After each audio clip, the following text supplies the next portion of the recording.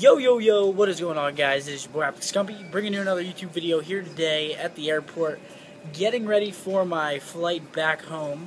And today I have a special guest. Hey. Optic Nade shot. Yeah, we have a flight back together. We're leaving in about an hour, going to Chicago, and then I fly back to Harrisburg. I don't get back till like 7 o'clock. But we got third at the championships, which was a total of $120,000, so it was $30,000 each, and then after taxes, I'm not really sure what it was. But we played an amazing event, in my opinion. We got a lot better at hardpoint since the start of the weekend, didn't we? Oh yeah, no, it was a really big improvement. I think our biggest test was when we played complexity. Hold on. Okay. There's announcement.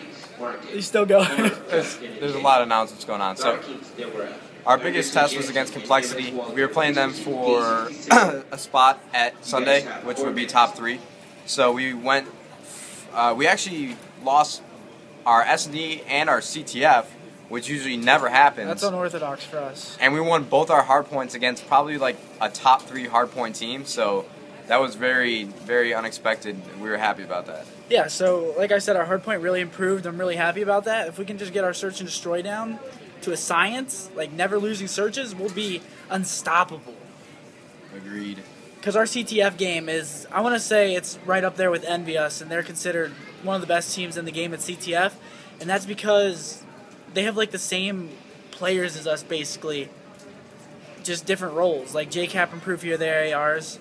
We have Joey and Big Timer as ours, and then Stainville runs an AR. That's the only difference, really. They play a lot slower and let Ray do all the objective. And then me and Matt usually use SMGs. So, we're right up there with them in CTF. We're pretty damn good at it. But overall, the weekend was a success, in my opinion. I mean, it was really fun. What did you think of the event? Dude, Activision and Treyarch really did it big. They spoiled us, treated us like celebrities, man. Everything was done well, put together, super organized. Probably the fastest moving tournament that we've ever played at because every match was on time, and it was unbelievable. So shout out to Activision and Treyarch. You guys really made a dream come true for myself and probably all these gamers that showed up. Yeah, speaking of those strict schedules, Nade Shot over here has a really small bladder, apparently. No. when you're like nervous all day and you got nerves. But explain to them why I say that. Fluids go right through you, so I pee like after every map. It sucks. We were like in the sound isolation chambers waiting to play, and they were like, "You can't go to the bathroom." But thankfully, they actually let him go, which he didn't even end up going in the end because I don't know. I guess it just goes away whenever you start playing. But it is true. Like whenever you're playing for that much money, the nerves just completely mess you up, and you have to piss like every 2 seconds. It sucks. But overall, like I said, this weekend was awesome. We are grateful for even having the opportunity to come out. We went into the losers bracket, pretty early. Not really that early, but it was still a long road to get back into the top 3. We had to play, 3-4 matches? We played Epsilon, Inferno, Fear. Enigma, we didn't play Epsilon. Or Enigma, Inferno, Fear, Complexity.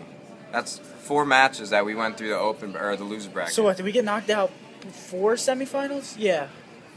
Yeah, we got knocked out in quarterfinals of winners bracket. So we won one. We played Pain Gaming in first round, then we played Farico Impact. Ridiculously close games again. Both of our losses this weekend were to them, and that series was ours. We made so many little tiny mistakes that cost us the whole series. Like, it sucked. On Express, they won in overtime. It was 2-1. We were up 2-1 with about 1:30 left, and then we played 2 defensively. We basically gave them full map control, and they got it out. They smoked it and just ran it out, and then they got a sentry gun, and they threw trophies on it. They had 6 trophies on it, and we just ran into them for 5 minutes straight. It was ridiculous. And then SND, what was the SNDs? Oh, wait, no, we played Hijack. Hijack, we lost by 8 points, so it was ridiculously close. Congrats to Frico, though.